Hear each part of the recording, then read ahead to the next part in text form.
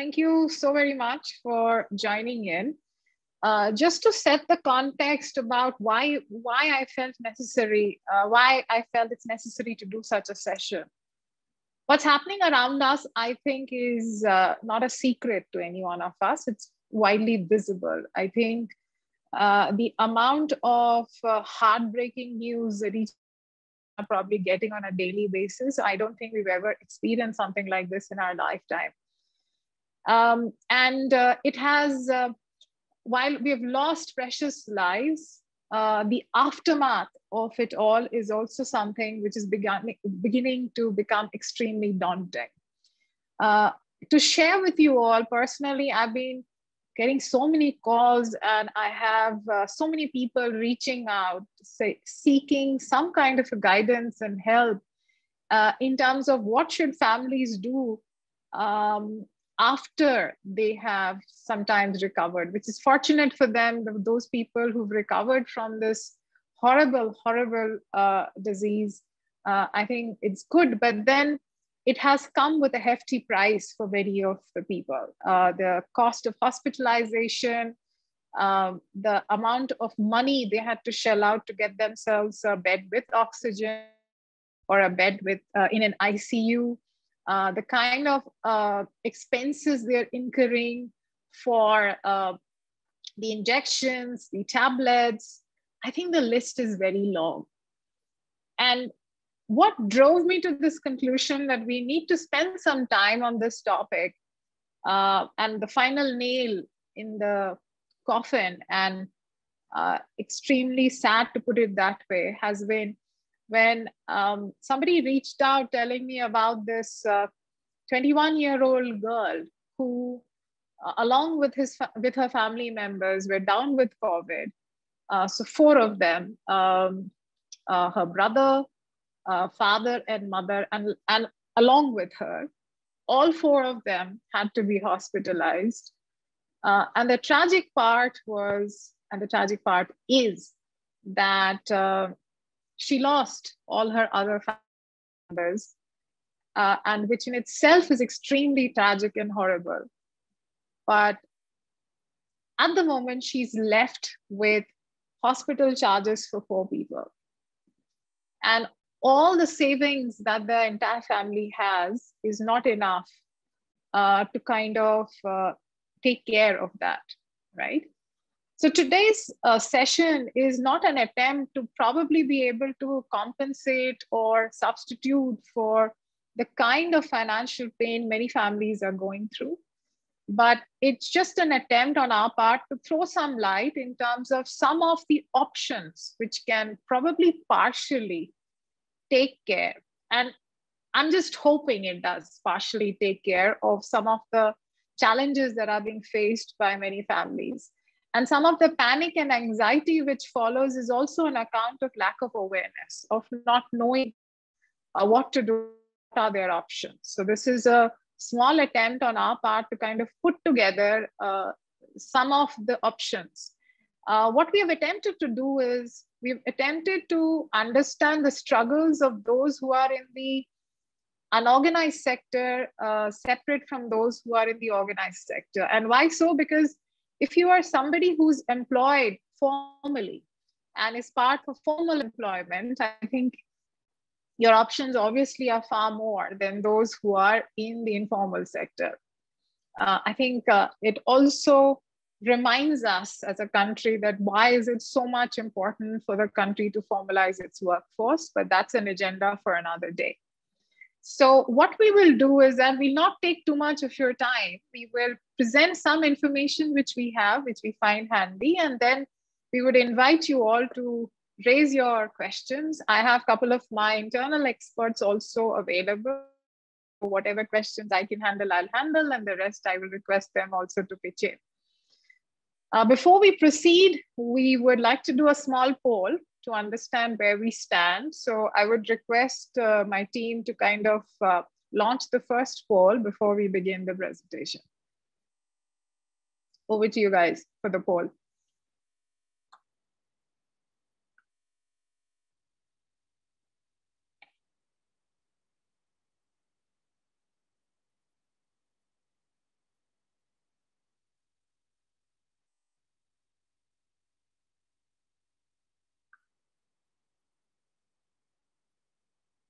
Do let me know when you guys are done with the poll, by the way.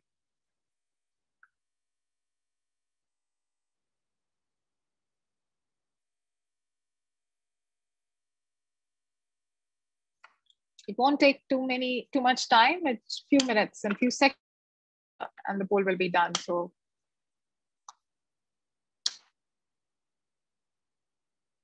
the first poll question today was, are you as an individual financially prepared for the second and third wave of COVID-19? 22%, which is, by the way, the least, have said that they are. And the rest is a lot of you, 43% believes that they are not, and 35% believes that maybe they are. So anyway, I think it's never too late. I think we'll spend some time talking about some of your current entitlements if you're employed. We will also try and help your ability to make choices for the future. And so hopefully you find the session useful. Please do free to put in your Q&As at any point of time using the Q&A tab. Can I have the presentation up, please?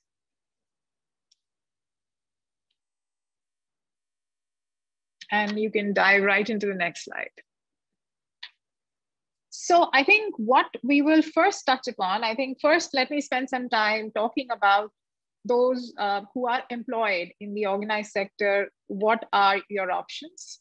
And then I shall move on to the informal sector, or those who are in the unorganized sector. So next slide, please.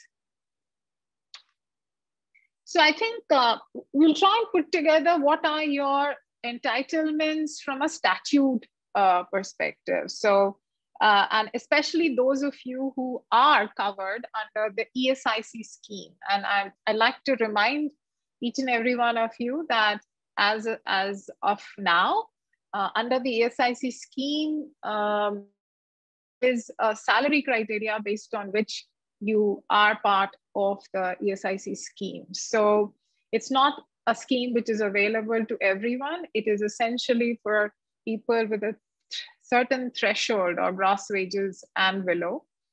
But I think that's the lot which is most vulnerable today, and hence it's very important to share this with all of you.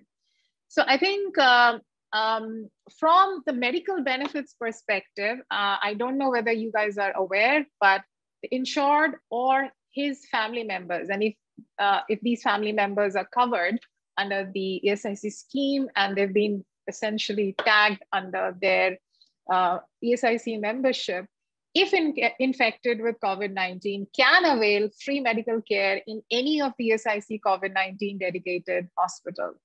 Presently, there are 21 ESIC run hospitals with 1,676 COVID isolation beds, to 29 ICU beds, and about 163 ventilator beds. Yes, you might argue with me, are they enough or sufficient? Well, I think that's again a subject of another day. But at this point of time, it's important to make you realize that this is an option which is available. There are 26 ESIC scheme hospitals run by the state government having 2,023 beds. They're functioning as COVID-19 dedicated hospitals. And each of the 154 ESIC hospitals are instructed to function with a minimum of 20% of its bed capacity as COVID beds for ESIC insured people, beneficiaries, staff, and pensioners.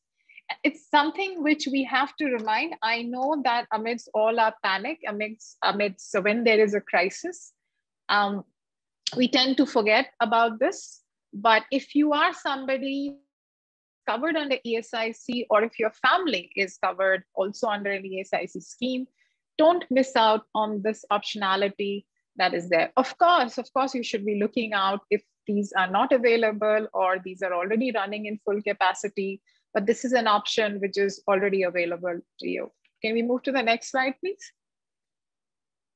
So the medical benefits which are covered under the ESIC scheme actually for a couple of locations include plasma therapy. For example, ESIC Medical College and Hospitals in Haryana and Telangana. So I think these are the two places. I know, again, it's insufficient, but even if this helps people who are in and around this area, I thought it might just be useful, and hence I thought I'll mention it.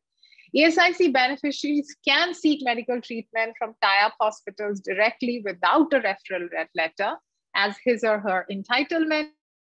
And also the insured and or family members can claim reimbursement if COVID-19 treatment is taken in any private institution. And in our experience, the claim should get processed within 60 days. So please bear this in mind. And again, do not panic, because this is an option that is available. Again, through our experience, while please do not hold me against what I'm about to say, but in our experience, almost 80% of the expenses can get covered through this route and channel. So please do bear that in mind. Next slide, please. So some of the cash benefits which are covered under the SIC scheme. So insured person, if infected with COVID and unable to work, can claim sickness benefit for the said period at 70% of average daily wages for 91 days as per entitlement. I mean, I have heard many people feeling extremely worried about what would happen if they are not able to show up for work, if they exhaust their leaves quota. I think, and many employers, by the way, especially those in the SME segments who are themselves pushed to the corner, wonder what to do in such situations. So I just wanted to remind you that this is an entitlement that you have. In the event of demise of an insured person, funeral expenses, I hope you don't have to use this, but funeral expenses of up to 15,000 are paid to the eldest surviving member of his or her family. It's a very difficult situation. And for me also, it's been extremely challenging to even come and present some of this stuff with you, but we need to be practical and rational given what's happening. And hence it's important to bear in mind some of these details. Yeah, next slide, please. So a lot of people wanted to also know that under Employee Compensation Act 1923, are there any benefits? I'd like to remind you that COVID-19 is not considered as an occupational disease if an employee is infected with COVID-19, as it is not possible to determine if workplace was a source of infection. And secondly, no compensation and medical expenses are payable under the Employee Compensation Act by the employer as of now. So that's a current scenario so there is no help at this point from EC that's available to you all. Of course, as we will probably take it to the ministry and see if there is any kind of short-term change or amendment that can happen, but I do not want to give you any false hope at this point. Next slide, please. So I also wanted to talk about just not ESIC. I think you can look at Employee Provident Fund as well for some help. So some of the cash benefits that we can talk about, number one, of course, is withdrawal of non-refundable advance by any EPF members is allowed. This shall not exceed the basic wages and DA for 3 months, or up to 75% of the amount standing to a member's credit in the EPF account, whichever is lower. So this could also be potentially one source which can help you kind of take care of any kind of medical expenses that you can run into, which are hefty in nature. And in case of the unfortunate situation, really unfortunate situation of a death, the nominees are entitled to withdrawal of the employee's provident fund account. They are entitled to family pension. And one interesting thing and an enhancement that has happened in recent time, under EDLI, a benefit up to a maximum of 7 lakh rupees. It used to be 6 lakhs before, it's enhanced to 7 lakhs, will be extended to the nominees and the families of the deceased. So I think this is again an important source, and it's something that can ease the burden to some extent. Over and above that, I think I'm somebody who's, if you're planning for the future, because as the writing on the wall is, this second wave is not going to be the end of the journey. There's probably going to be another third wave. So we are not out of the woods when it comes to COVID yet. So it's very important to make proactive investments and proactive choices in terms of procuring health insurance coverages so that you can take care of yourself and your family. And you do not get into the kind of rut that many people are currently going through. So I would recommend that please look at the different insurance, the options that are being offered by different insurance towards Corona-19 coverage or Corona-19 Rakshaks policies. This is especially for individuals, and they do cover hospitalization and home treatment expenses. Side by side, I think if many of you, if you're already employed with a company, there could be an add-on benefit of group Mediclaim. And that is something that you could also look at as a possible source through which you could mitigate some of the challenges. Again, I don't think, my assumption is it may not take care of all of your expenses, but it can definitely mitigate, and you may not be left with a hefty bill, which you do not know how to fund for or how to manage. So I would heavily, and I would personally recommend very much either that you take the Corona-19 coverage, the Corona-19 Rakshak policies, and go and have it with your HR team, go and have a conversation with your employers to figure out if you are being covered under any kind of GMCs. I can tell you that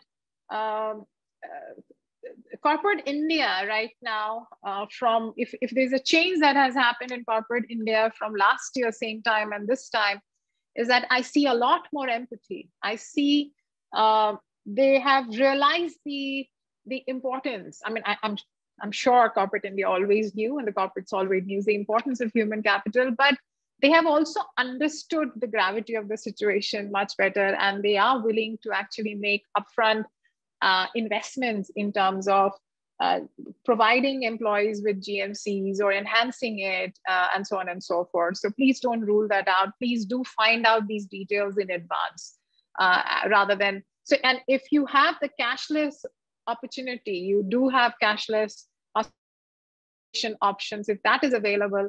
And if you can, in case of an exigency, if you can get yourself admitted to one of those hospitals, I think it again is extremely useful. So do reach out to your employers and find out the list of those cashless hospitals in and around where you are or where your families are, because that's extremely useful. At the last minute, we know how this thing attacks us at the last minute. We should not be running around helter-skelter figuring out what those are. So please be prepared as much as possible. Next slide, please. Now I'm going to spend a little bit of time. The unfortunate reality is that there is really little or no protection for those in the unorganized sector, for most of those who are in the unorganized sector. But still, I mean, still those who are working in job roles which are typically casual in nature, I think there is one particular solution at time, so which you should remind yourself. And I'm sure there are people who are working with you in your environment who are informally engaged in some form or the others. Please pass on the message to them. And I'm very confident that they will find this extremely useful. Can we move to the next slide?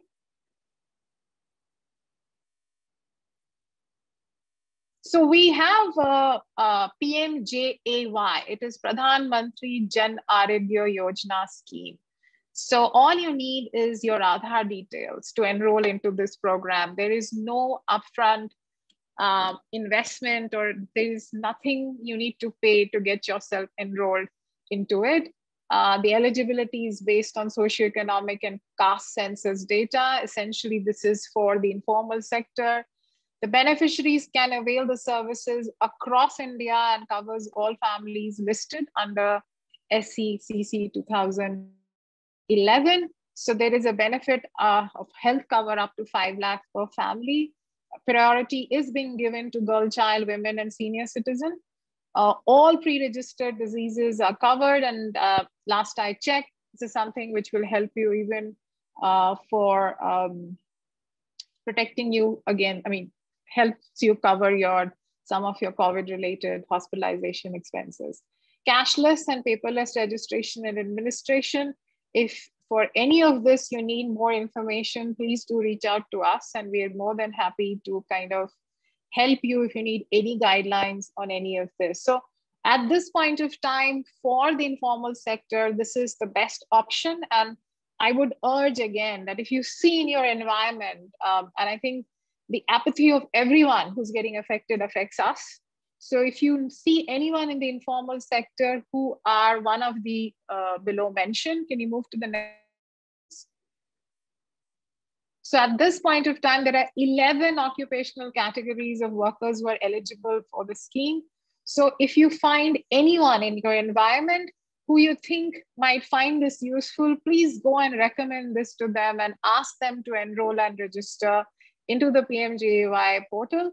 It's an online portal, so you can do the necessary registrations and uploads from this. So these are the 11 categories of people. These are self-employed people typically who can avail the benefits of PMJAY at this point. So that brings me, I don't have much more to share, but if you have any more questions, if there is anything else that you would like to ask, please do share your questions with us. Happy to answer. And if there is anything, any questions, any apprehension, please do write into marcom@teamlease.com. And that we've shared the link with you of PMJAY, so you can directly go and you will find most necessary informations in these two links. We spend most of our time talking about these two. Yeah, I think we can switch off the slide. Cool, thank you so much. So I didn't intend to take too much of your time at the end of the day, but I'm really concerned about what's going on in terms of the current situation. India is a poor country, and we have to remind ourselves. So this is not it's not a country which can handle the scale at which the pandemic is causing disruptions in our life, whether it's in terms of our employment or our financial status. And a small initiative from our side to kind of remind you may not be an absolutely hopeless situation. There could be ways and means for you to kind of prepare and plan and protect yourself. And I would urge all of you, I know many of us believe that COVID is going to affect someone else, but not me. But I think COVID has shown us that it has its own strange ways of affecting us. So any questions, please let me know. I'm waiting for your questions in the quick Q&A tab.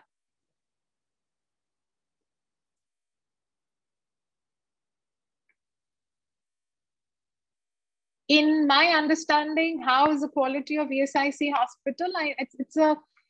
Well, I have not visited all of them, but from what I understand is that, yes, there was a time when there were few extremely well-maintained hospitals that were available under the ESIC umbrella, and the others which were not. But ESIC has made considerable investment over the years, actually, and they have definitely improved. You probably still cannot compare them with the private sector hospitals, but they're not too bad either. So, and also, depending upon severity, depending upon the nature of ailment, ESIC also has a mechanism through which they can refer you to certain big private hospitals and better hospitals, and which is extremely useful in some situations. So I think it's getting better. It's probably not where it ought to be, but then we just have to make peace with the progress that they have been showing.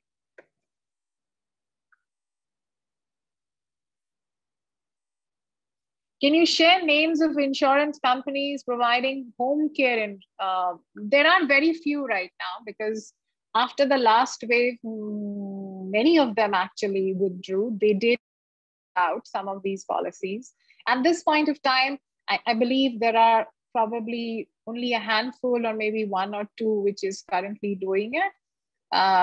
Essentially, if your policy is still is still active, then you're safe. But if your policy has lapsed, then there may be a bit of a challenge in renewing the same policy. And that's our experience. I mean, I personally have experience. That's why I can share that with you. However, it's possible for you in couple of, Padma, would you know that which are those ones which can offer? I think United Insurance is one, right? United, National, and Go Digits are offering this. And the corporate policy also, they can add this home care treatment by paying a small additional premium. It ranges from 100 rupees to 150 rupees based on the size. They are adding this home care treatment also now. For the group size, if they pay per annum, they pay per 100 rupees and up to 50,000 home care treatment, they can take it. Perfect. So there you go. I think there are options available. It's very important for you to ask the right questions to your employers and make those individual choices at this point of time, so that you, and again, our experience shows that you can get coverage under these individual Corona coverage or Corona Rakshak policies up to 5 lakh rupees. Again, it may not be enough if there is a serious hospitalization case, but it's still some coverage. Any other questions, any other queries that you might have?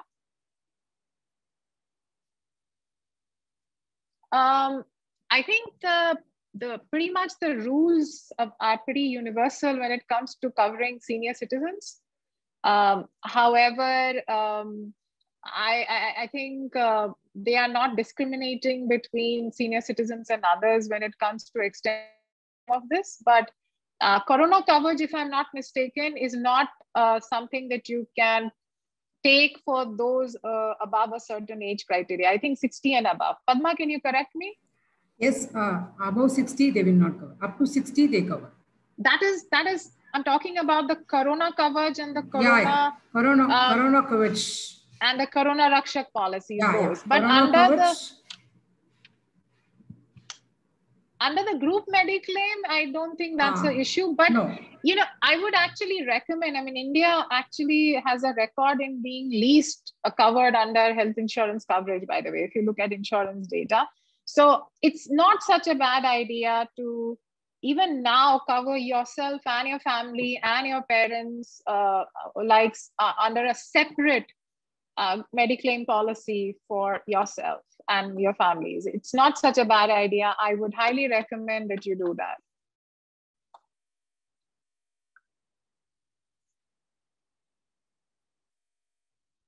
Any other questions that you might have? If someone is not hospitalized, then are they covered in ESIC? No, I think ESIC does need, for Corona specifically, need hospitalization. Maheshwaran?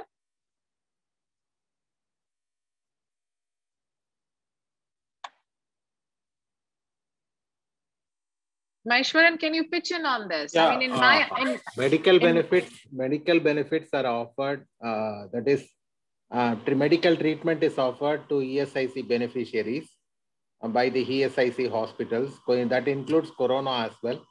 And when the employee is home quarantined or something like that, the leave is to be sanctioned by the employer, and the documents, and after documents by the ESIC authorities, the dispensary and the branch office, the insured person can avail sickness benefit. We have highlighted that.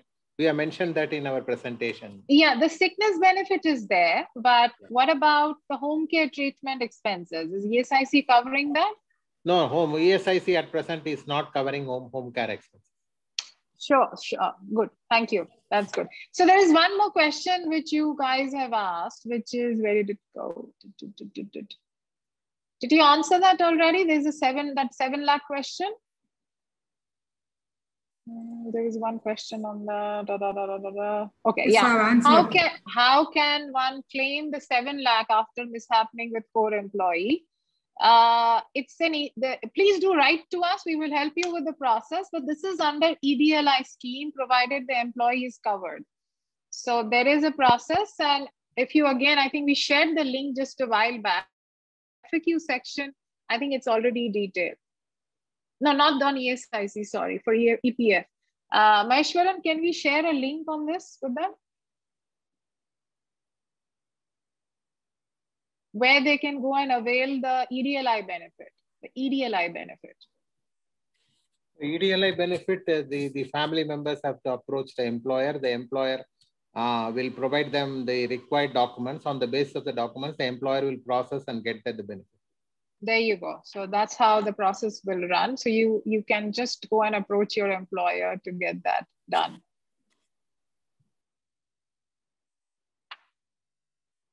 Can we get refund of vaccine if we paid for vaccine? Under the current insurance policies that we are aware of, I don't think so. So that has been extended. Padma, Maheshwaran, do you have any view on this? No, this vaccine cost will not be.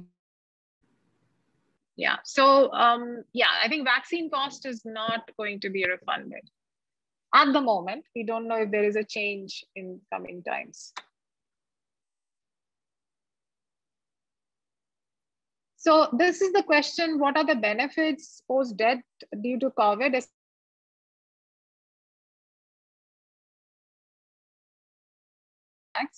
It's an easy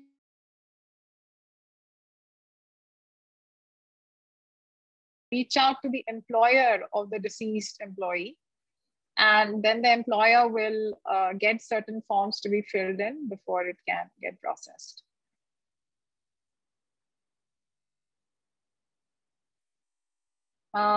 What is the quality? We've answered this. Can you recommend health insurance? Someone hospitalized.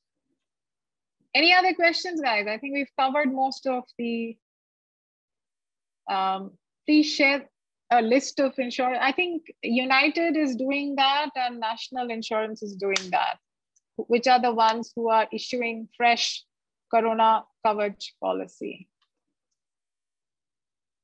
By the way, we do not get any commission for making these recommendations. This is just in public interest that we are sharing this knowledge with. And if they withdraw, which they very well have the choice of, I mean, bad luck. I have a question regarding the ESIC claim process. Can you please suggest? Uttam, why don't you detail your question and we'll respond. Or you can send in an email to us at marcom@teamlease.com and we'll try and respond to it. Is there any questions from Facebook which I can take up? I mean, I see a lot of you have sent messages in the chat box, but unfortunately it becomes very difficult for me to see those questions. So I urge all of you to move your question to the Q&A box.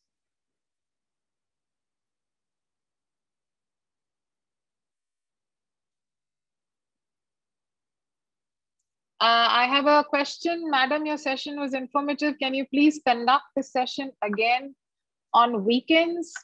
What we could do is that we will schedule a coverage of the same session again during the weekends, which means we will broadcast it again during the weekend. Hope that works for you, Vishal.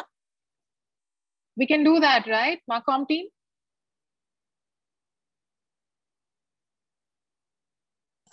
Yes, Ritu. I mean, we can broadcast the recorded session again during weekends, right? Yes, we can, Ritu. Okay, let's do that then. Any other questions, guys? Anything else that you want us to address? I mean, it's a small attempt on our part. As and when we get more information, we will definitely reach out and organize similar sessions. But at this point of time, I'd like to tell you that do not despair, do not lose hope, do not get worried. Just plan and prepare in advance. Know what your entitlements are. Make individual choices, to protect yourself and your family. And that's why I heavily recommend taking separate, whether your company has covered you, whether you are covered under ESIC or not. So many of you may not be, maybe just out of the ESIC bracket. I would recommend heavily you're taking special medical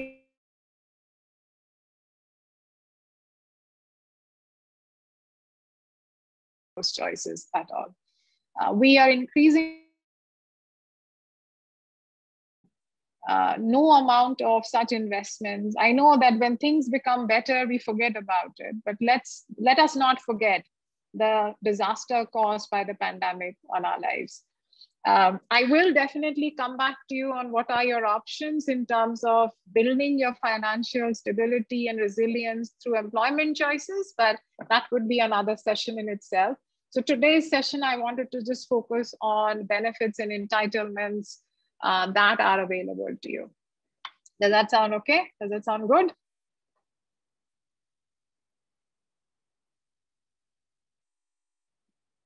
Okay, I think we are good. We are well within our time, and thank you again for your participation.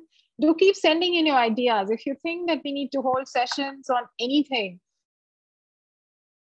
area that needs to be addressed, and we're happy to do that. If you're in a position, if you have the necessary expertise and know-how, we'll definitely do that. Meanwhile, please stay safe, please stay at home, please wear masks wherever you're going, and let's fight this together. Thank you so much. Take care.